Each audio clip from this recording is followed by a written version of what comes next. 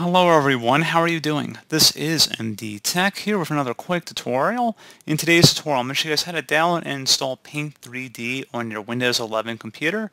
So this should be a pretty straightforward process, guys, and without further ado, let's go ahead and jump right into it. So all you have to do is open up the search menu and search for Store.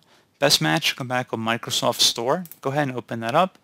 And then up in the search field up at the top, go ahead and type in Paint 3D. And one of the best matches should come back with Paint 3D right above App. So go ahead and left click on that. And then you want to select the Get button. So go ahead and select that. And give it a moment here.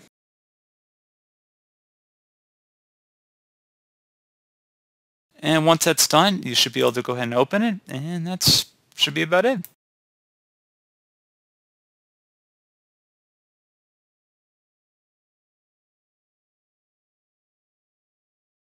So pretty straightforward process, guys. I do hope I was able to help you out. And I do look forward to catching you all in the next tutorial.